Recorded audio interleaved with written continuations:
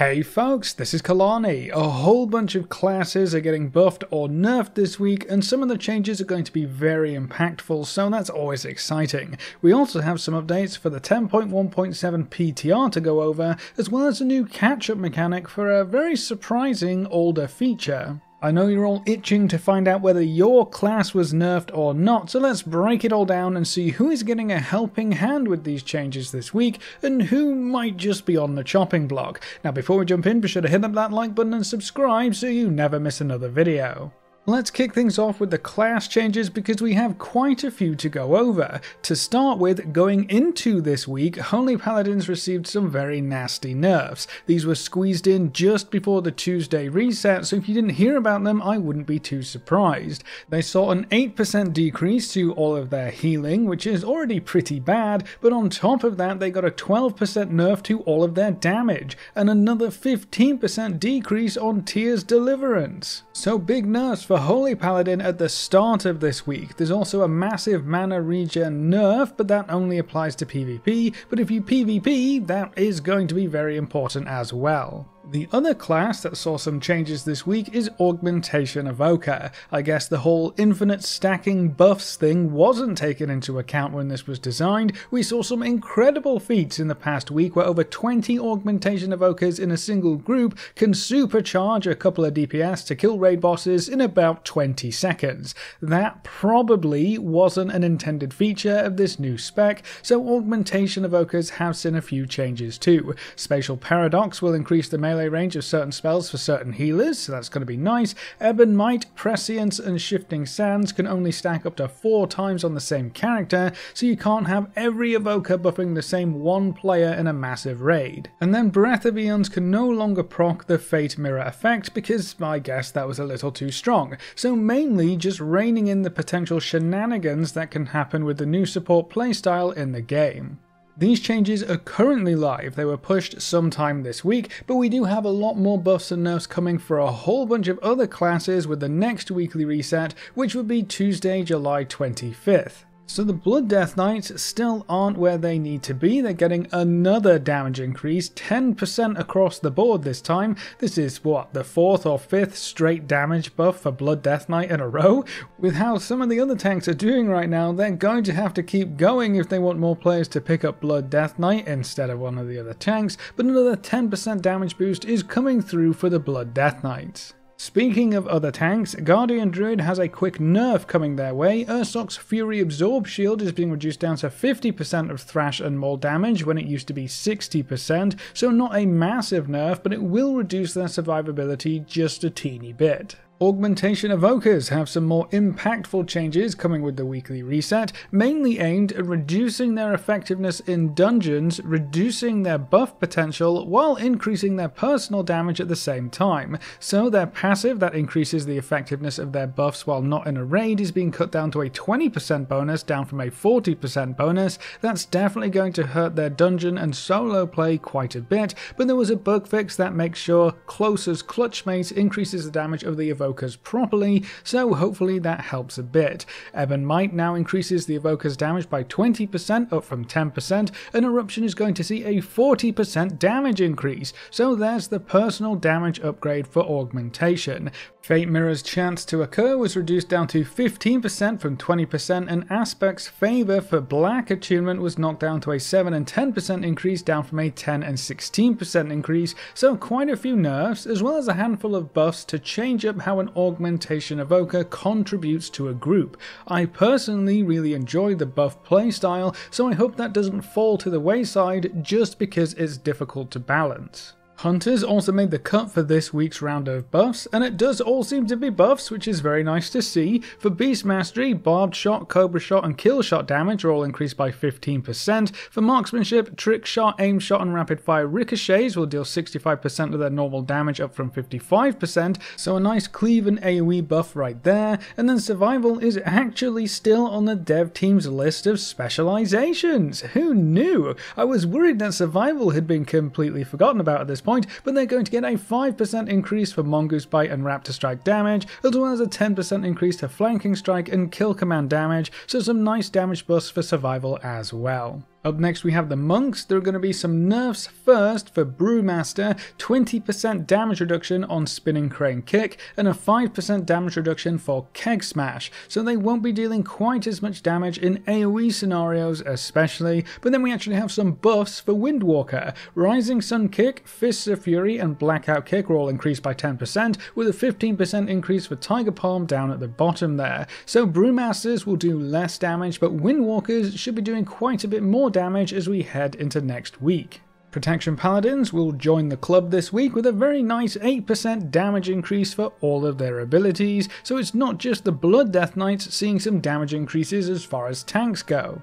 The priests are up next, and Shadow is getting a whole bunch of changes yet again. There's a quick buff for Luminous Barrier for Disc Priest, and then the rest of this long list is all for Shadow. Psychic Link is getting knocked down yet again, this time down to 15%, and Void Spike damage to targets within 10 yards has been reduced by 30%, so they're going to take a pretty big hit to their cleave and AoE damage, but then all of their single target is being increased by the looks of things. We've got 12% increases to Devouring Plague, Mind Blast, Void Bolt, Mind Flay and Insanity, Mind Spike and Insanity, as well as Shadow Word Death. Then there are some mana cost increases for healing spells as well. So another nerf to Shadow Priest AoE, but a big buff to most of their single target damage. It's interesting to see so many changes for Shadow Priest still coming through. It's like they can't quite decide where Shadow should be, or how it should play, and which kinds of damage it should excel at. Hopefully we don't have yet another Shadow Priest rework in a future patch, because at this point they've changed more than many other classes. Moving on, Shamans also made the list this week. Resto is going to see a 5% increase for all of their abilities, and range of Restorative Mists from Ascendance is now 40 yards up from 20,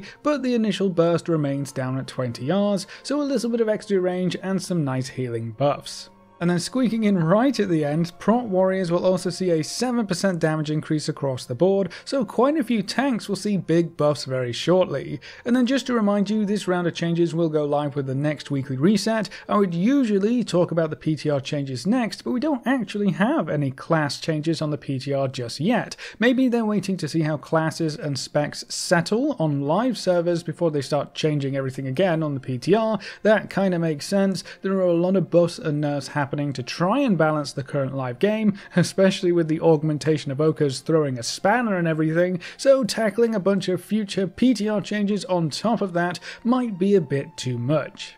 We do have some other updates for the patch 10.1.7 PTR though, including some new types of content. It looks like every dragon riding race throughout the Dragon Isles will be getting a new challenge mode option. These are only available for a few zones on the PTR right now, but the general idea seems to be giving you the same kind of course, but the main challenge is going to come through in the form of resource management. You won't get any extra vigor throughout the course, so it's only passive regen by the looks of things. This actually made it pretty hard to complete the course in time for the gold medals, because you have to pick and choose where to use your boosts and try and maximize your passive regen throughout the entire run. It's a different kind of difficulty, and I'm glad that they're still adding new options to the dragon riding races, because I think it's a really cool idea in general. The races were a really good addition to the game, and with races coming to the old world and old zones, adding in these kinds of options for them is also great for future content updates as well. That's kind of it for the PTR this week, but there is one last thing I wanted to go over in this video, which is a new catch-up mechanic for quite an old piece of content at this point, the Forbidden Reach. So this is now in the game. This seemed to come through with the latest patch, and you can now purchase Zskera Vault Keys for Dragon Isle supplies. So 50 supplies will get you 1 key, which is pretty cheap considering how abundant supplies are for the most part. And then just in case you didn't know, Zskera Vault Keys can be used to open doors in the Zskera Vault activity, which isn't altogether too relevant anymore, but you might still want to work through the vaults for a variety of reasons. The first main reason you might want to go back is to just clear up some leftover achievements. There are a lot of little tidbits squirreled away in the vaults, recipes, toys, pets, mounts, and just general completion achievements like opening all the doors. There was quite a bit of content squeezed into that system, so if you didn't manage to complete it all, the key vendor makes it much easier to go back and just get straight to it, instead of wondering how you're going to go about farming the keys before you get to the stuff you actually want to do. And then if you never did this activity before, all of that stuff is there waiting for you, and you don't have to go through the hassle of killing rares to get the keys anymore, so it's going to be much easier for you too. And then the second main reason would be to collect the Onyx Amulet Ring and Primordial Stones and upgrade them. Now you may be thinking, well, that's way too late, the ring just got nerfed into oblivion. And you're not entirely wrong. All of the damage effects were cut down by about 40%, making the ring much less powerful than it was before, but it was arguably way too powerful the way it was. With the nerf, it's probably worth about its item level, which is 424 if you get everything upgraded, maybe a little more if your class still benefits from the stone powers more than others, maybe a little less if it doesn't, so it does still depend on your spec and class. So instead of it being usable until you get an item level 440 or above ring, now you can use it as the item level 424 ring it actually is. You'll replace it sooner, sure, but you can still get a good piece of gear for open world content or solo players, or maybe for one of your lower geared alts. The ring isn't completely worthless, it's just not as good as it was before. The ring also wasn't nerfed for healers from what I understand, so if you're healing and you don't have access to rings above the 430, 435 mark, the Onyx Amulet is still probably a good pickup for you. The ring also has quite a bit of potential for speed farming, especially in older content. There are various powers and stones you can use to increase your movement speed, or you can get extra self-sustain or defensive capabilities on classes that otherwise don't have access to that kind of stuff, and it's generally just a good piece of gear for old content especially. So if you love to run old raids, that might be something to look into as well. The main reason that this new vendor option is so important is because the Forbidden Reach is kinda dead content at this point. You won't find many players still hanging around here, which makes it very problematic to get the Zskera Vault Keys naturally. The best source was killing rares in the zone, but the rares are usually too powerful to kill by yourself, making getting keys just very tedious and annoying in general. But now we don't have to worry about that. You can just buy them for supplies and finish up whatever vault activities you might still have. But that's all the class changes, buffs and nerfs coming this week, as well as some updates for patch 10.1.7, so that's it for this video. What do you think of this round of buffs and nerfs? How do you feel about augmentation of Ochre being limited going forward, and has augmentation been a good addition to the game, or do you think it will just cause more issues than it's worth? Leave all your thoughts in the comment section below. A big thank you to all of our supporters over on Patreon and to all of our members who are on YouTube. You can see the names floating by on screen. If you'd like to add your name to the end of every video with a special shout out at the start of the next video, you can find links in the description of our Patreon or click the join button just below this video. And if you want to see more videos like this, make sure to subscribe and ring that notification bell so you never miss another video. Thanks for watching folks, good luck and have fun, and as always I will see you next time.